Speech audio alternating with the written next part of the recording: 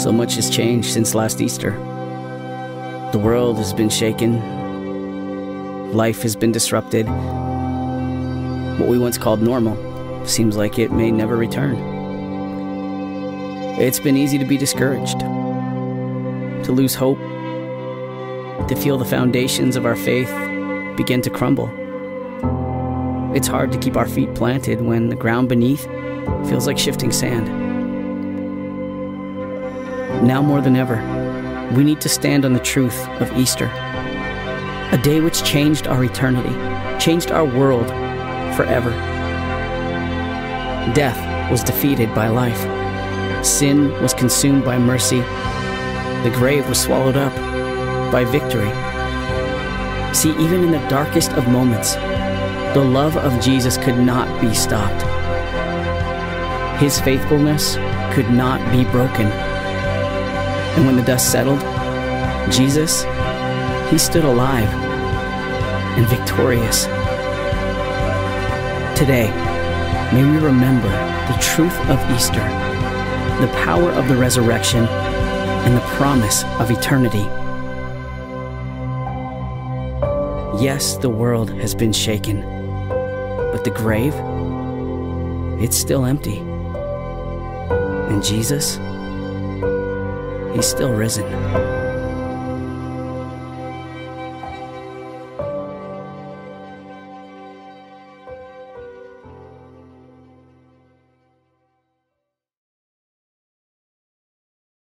Hi everybody, Pastor Martin Phelps here again. I'm so pleased that you're watching.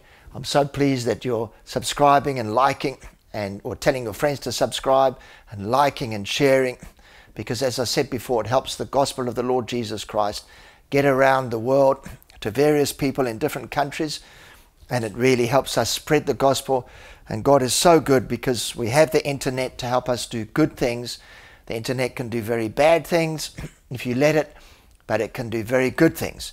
And there was a person that was from one of the very big computer companies speaking, and I saw that he said the internet can be much bigger than anything else, television or anything, if you find it and what it's got to offer.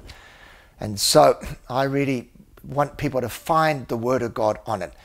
There's good and bad in everything, but when God does this, God starts to promote it and expand it, and it can never stop expanding. That's what's so great about it. And as much as it can expand in bad things, it can expand in good things. And all things that God uses for good, the devil will always try and reciprocate and try and use for bad.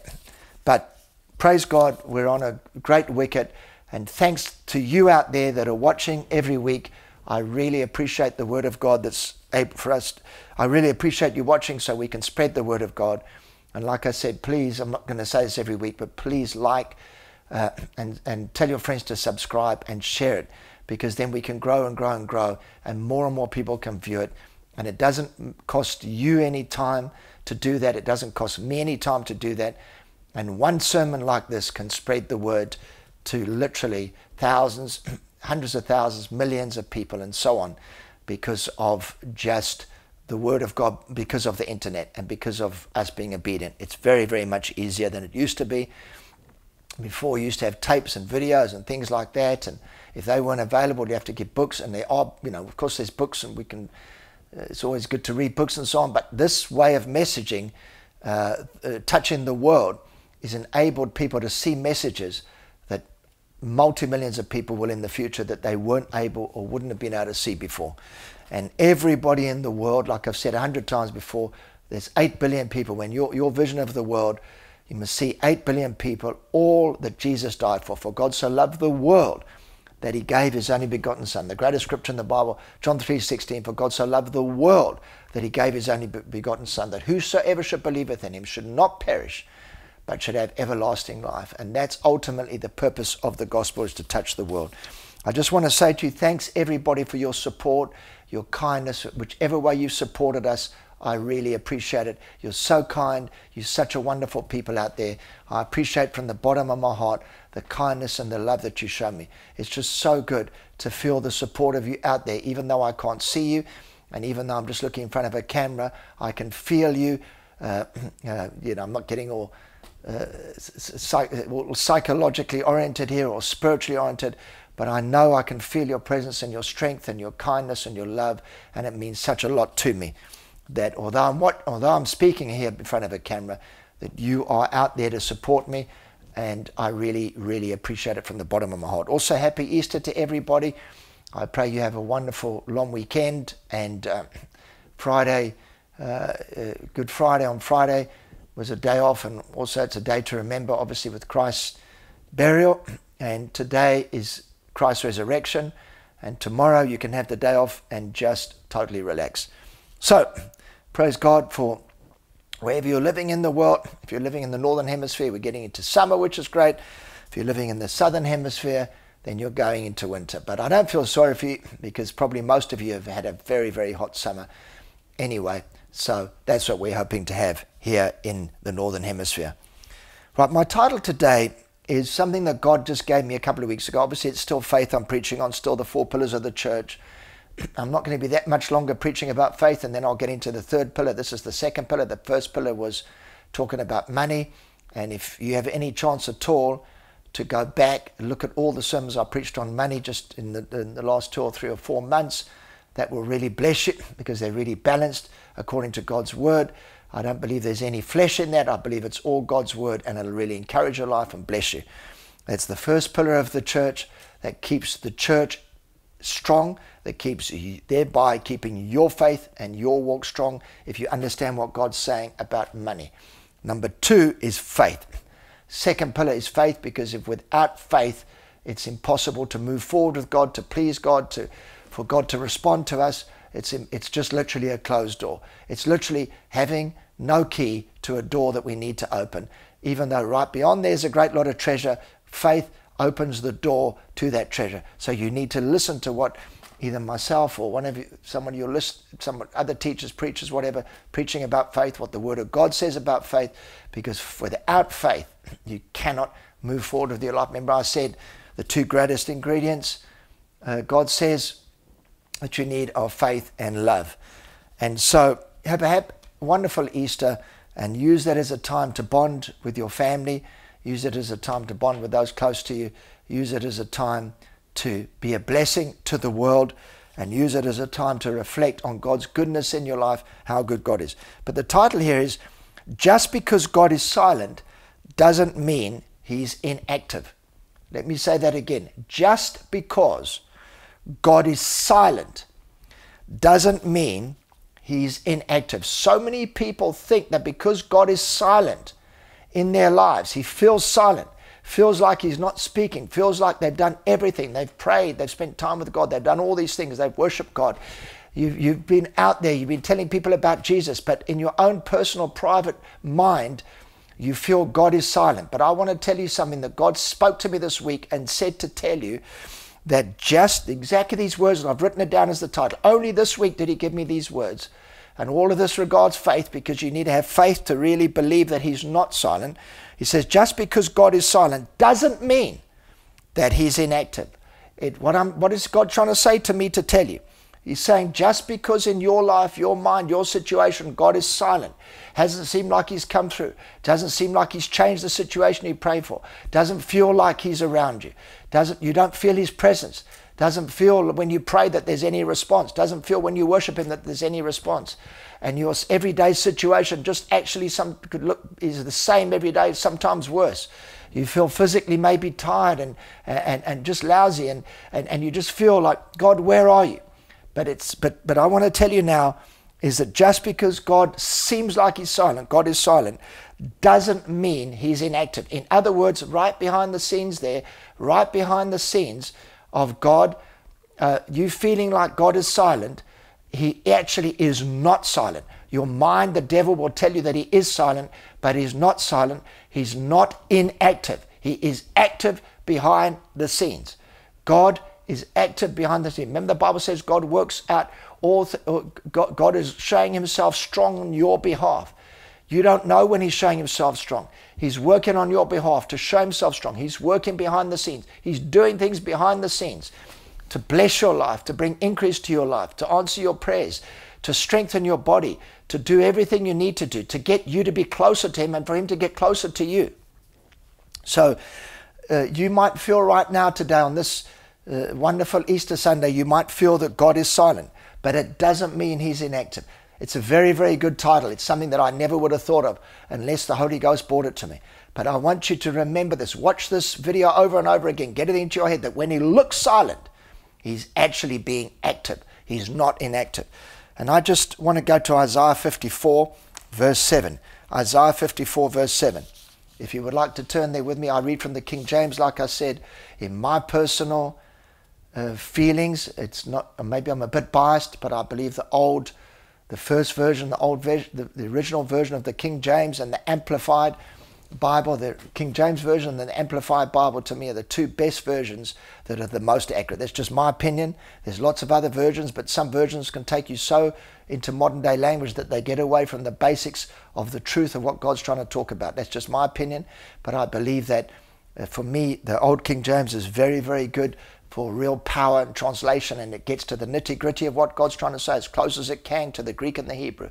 And the Amplified is very, very good as a backup to that, to make you understand it in much more English, much more modern English. That's me, and I'm giving them a shout out, but I believe that's what I've always used myself.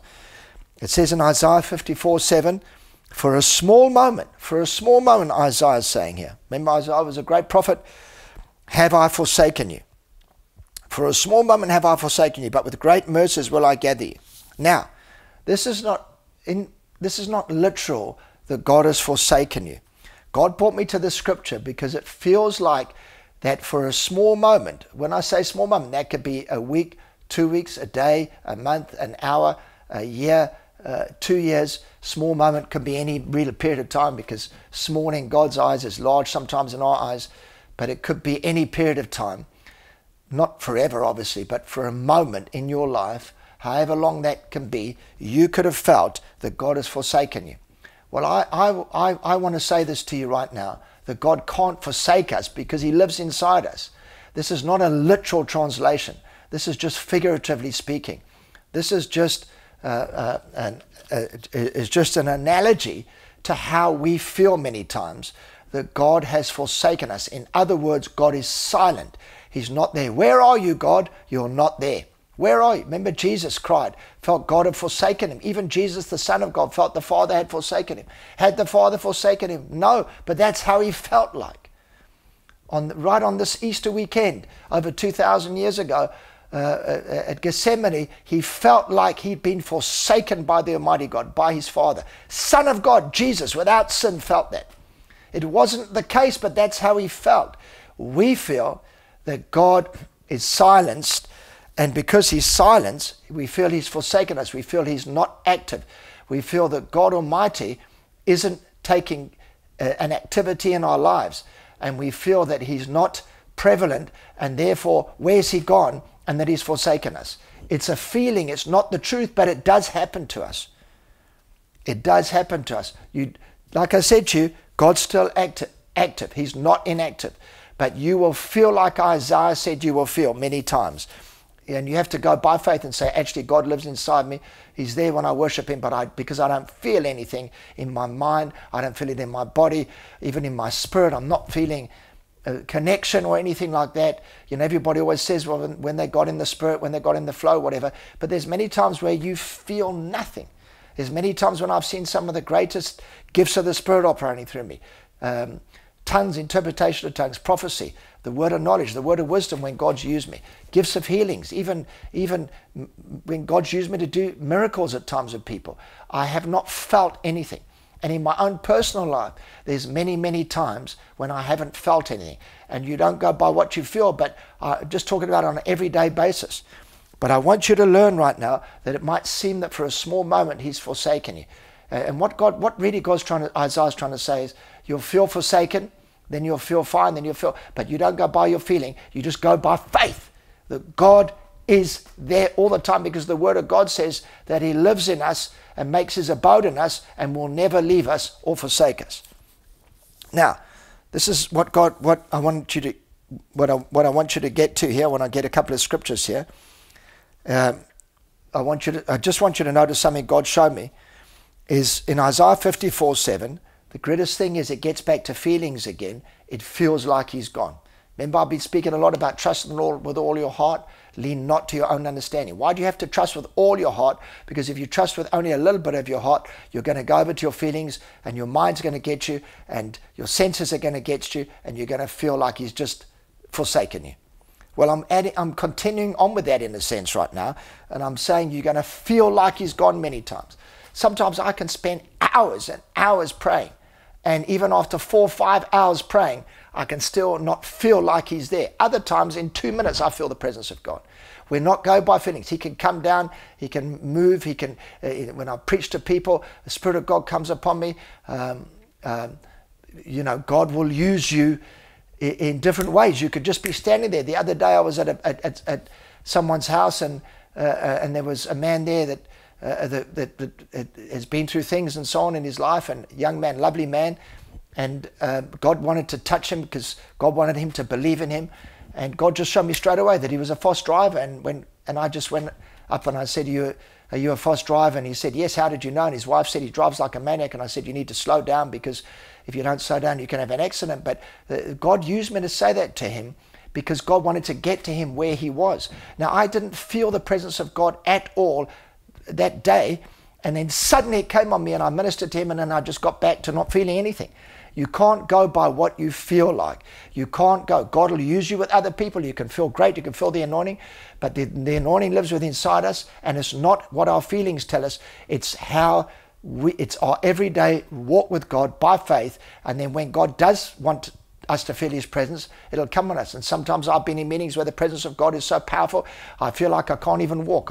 My legs begin to shake. I feel like, you know, I'm right close to heaven. You just feel that incredible dynamic power of God on you, that anointing as you're ministering and so on. And there can be times by myself I felt like that in God's presence. But it's at the most inopportune times. It's not at the times when I've wanted it to be there. And many times God will use me or you to just operate in faith every day and not have those feelings. So I just felt God say this to me to tell you, don't let this get into your thinking mode. Don't let this get into your thinking mode. If you start to feel like he's left you for a small moment and you get it into your thinking mode, the way of thinking, it'll draw you away from God. Don't let it get into your thinking mode. Your mind will quickly pick up on it and say, where is God? Where's his presence? What about this? What about that? Look at this. Look, if he was really God, or you might believe he's God, you might believe he's able, but if he was a willing God, your life wouldn't be like this. There's always 20 reasons that your mind will give you, and the devil will add on to those reasons why God has left you for a moment, or it hasn't been there any of the time, or if he is there, doesn't care for you. Be very careful not to let it get into your thinking mode. So in a very simple way, I'm going to just give you a couple of scriptures here, what to do with that and when that happens. In Isaiah 54 verse 1, if you just go back from verse 7, if you go to Isaiah 54 verse 1, the first thing Isaiah says here is, sing, O barren, sing, O barren, you that did not bear, and break forth into singing and cry aloud. What is he saying is here? He's saying, you believe God, you're praying. I'm interpreting it in simple New Testament English. It's prophecy for us that we have prayed, we've done everything we know how, but we feel like we're barren. We feel like there's nothing happening in our lives. We've prayed, we've believed God, we've read our Bibles, we've stood strong, we've stood in prayers of agreement, we've worshipped God, we've done everything, but nothing's happening. It feels like he's gone. It feels like I said to you, he's silent. But this will make you connect up with God and force your spirit man into such strength that your whole body and mind will line up and realize that he's actually acted behind the scenes. What do? You start to sing. You're feeling barren now. What's barren? Lady without child. It's a lady without the child. In other words, it hasn't happened. Things aren't going on. I'm believing by faith. I haven't seen the manifestation of my faith. Things are dark. Things look like they're not going to happen, but I'm going to sing. Hallelujah, I'm going to sing. I'm going to start to sing. I want you to put up your hand right now and just say, Lord, I'm going to sing. And after we finish today, just start to sing a bit to the Lord. Just sing. Make melody in your hearts to the Lord. You might not be a singer, but it doesn't matter. You know, some people are called to sing for the Lord, but all of us are called to sing to the Lord. Some people are called to sing for the Lord, But all of us are called to sing to the Lord. That just came right out of my spirit right now. We're all called to sing to the Lord. And as you begin to sing, your spirit man will get strong. And as you praise and worship God and sing to him and sing and make melody in your hearts and sing psalms and hymns and spiritual songs and sing in the Spirit and sing in the Holy Ghost and sing in other tongues, as you begin to do it, you'll start to get strong in him. And somewhere from the inside, even if you don't feel the presence of God on the outside, on the inside, you'll start to get strong again. And you'll realize that you'll reactivate what's going on in your spirit, and you'll connect up with God's activation. That God is not silent, that he's active out there. But just sing, O barren one. It says in verse 54, verse 1, sing, O barren, because not that you are barren, God's going to manifest your prayers, but at the moment, nothing's happening. It's a dark place you're in, but you start to sing. And I'm not going to sing for 5 or 10 minutes. I might sing for an hour or 2 hours. I'm going to keep on singing until I get strong back in God, until I feel like no longer am I going to be barren again. Then in Isaiah 61, they're all in Isaiah today, or just one more that's not in Isaiah. But in Isaiah 61 here, verse 3, it says, Isaiah 61:3 says, to appoint unto them that mourn in Zion, to give unto them beauty for ashes. God will give the church, the Zion is the church. Again, Isaiah's prophesying to the church that God wants to give his presence to the church, his power to the church. He wants to give you his beauty for the ashes that's you. You might feel that you and the world around you is just dirty ashes, but he's going to give you his beauty for the ashes. The oil of joy for mourning. Your mourning, M-O-U-R, not mourning as in morning time, but M-O-U-R-N-I-G. Mourning. He's going to give you joy. You're mourning right now. You're feeling lousy. Everything's gone wrong. It looks like it's a terrible world. Your mind's telling you God isn't there. You feel like he's forsaken you. But I want to tell you, you just start to praise him and worship him, because it says here from that next scripture, the garment of praise for the spirit of heaviness. When heaviness comes upon you, it's the world we live in. It's not Satan necessarily, but Satan is the author of heaviness. Satan is the author of negativity. Satan is the author of depression and anxiety and all these terrible things. But as you have a garment of praise and you start to sing and you start to praise him, right then what will happen is the mourning in you will turn to joy. The mourning in you will turn to joy. And the praise, as you begin to praise, the heaviness will go. That heaviness that just wants to sit upon you, that wants to oppress you, the world we're living in. You might have just had a couple of hours where all of a sudden your mood's trying to change. You're feeling dark, you're feeling depressed, you're feeling nothing's happening, you feel like you're alone. You feel, God, why do you still love me? Are you being inactive? No, he's not. Are you being silent? No, he's not. But you just end off praising him.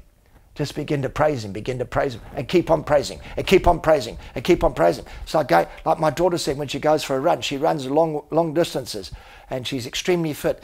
But she always says the first 5 or 10 minutes are the hardest. Then it just gets much better. With praise, it gets much harder because it looks ridiculous in the natural. I'm just going to praise him and praise him. And everybody, and I'm by myself here, and my mind's telling me, what are you wasting your time? But as I get into 5 minutes, 6 minutes, 8 minutes, 10 minutes, 15, 20, 25, 30 minutes, as I do it, I feel joy coming. Like I've never had. Joy from the inside that just takes over my mind. Joy from the inside that just makes me want to go on with God. Joy from the inside that knows that God's alive and that he's real. As you begin to put on that garment of praise for the spirit of heaviness, the heaviness will go, because the garment of praise, as you begin to praise, it's like a garment. It destroys that heaviness, and the heaviness is gone. And all of a sudden, in a split period of time, you just feel lightness. I've had that happen to me so many times, where all this heaviness has tried to come on me. The heaviness of life. I trust God. I've got faith in God. All those things. But I live in a natural world. And these things will try and come upon you. But I've learned over the years, you just begin to praise him. And you carry on praising him. And you keep on going until you feel better. Then you still keep on going after that. And then all of a sudden, the fire of God's back on you again. And you have great joy. And you have release. And you feel like you've broken through in the name of Jesus. And no devil can stand against it. Notice it says spirit of heaviness. Well, whatever spirit or evil in this world is trying to come near you, that praise will just release you into a place where that has to go in Jesus' name. And lastly here, the last scripture today is, I just want you to go to Philippians 2. If you could just turn me with your Bibles here. As I said, I really appreciate it if you get a Bible, or, it's fine if you look on your phone or whatever, but just look at the scriptures, because as you look at them on the screen, but, maybe if you want to look at them on the screen while I'm preaching, but then afterwards go back to them and meditate upon them, because they'll get in your spirit and they'll never leave. They'll never leave. These are scriptures that have stayed in me for many, many, many years now. So let's go to Philippians 2 verse 13. Just to show you that God isn't silent and he's not inactive. God showed me this scripture to give it to you. We know the scripture, but I hardly have ever preached on it. Philippians 2:13. Philippians 2:13. It says here, for it is God which works in you, for it is God which works in you. He's working in you 24/7, may I add, to both to will, that's to do his will. What's his will? That you might be prosperous, you might be blessed, which is above all things that you prosper in health, to take you out of the situation you're in, to answer your prayers, to give you joy, to give you happiness, to give you all spiritual strength, to use you spiritually, to bless your mind, to get healing to your mind, healing to your emotions, physical healing to your body, finances to come to you, all of these things, and to give you the right partner, and the right relationships and the friends that you want, and all those things to take you out of that terrible situation you might in. And you know, maybe some of you out there feeling like you're caterpillars. This has just come to me. But guess what? God's going to make you into a beautiful butterfly. A caterpillar is a necessary evolution to become a butterfly, but it's not much a caterpillar can do. But a butterfly is free and beautiful and can fly. You're going to become a butterfly. And I want to tell you now, God is working in you both to do his will and to do of his good pleasure. In other words, he's working in you 24/7. You, the person that's watching me right now. I'm not talking about me. Yes, he's doing it for me, but you, not your friend sitting next to you, not the person up the road, not your boss, you. What about, does God love me the same as everybody? He loves everybody equally the same. And all you've got to do is respond to him. He's working in you. He's living in you and working in you. He's not silent. He's working in you, even though you don't feel it, like I said, both to do his will and to do his good pleasure. Good things. He wishes above all things that you prosper. The Bible says, there's a scripture God's given me to give you out there, Proverbs 10:22, the blessings of the Lord. He's giving you his blessings. Maketh you rich and adds no sorrow. It's not just necessarily rich in money. He's saying rich in every area of your life. And he doesn't want you to have sorrow. That is the God we serve. If God be for us, who can be against us? Have a fantastic Easter. I hope this has made you strong. Please don't forget to subscribe, to like, to share. Send it all to your friends, because like I said, that's what God would have you do, and that's what God wants to do for this ministry. And thank God you can do it, and it's free of charge, and I can do it and be a blessing, and God's work can go out across the world. God bless you. Have a wonderful week. I'll see you next Sunday.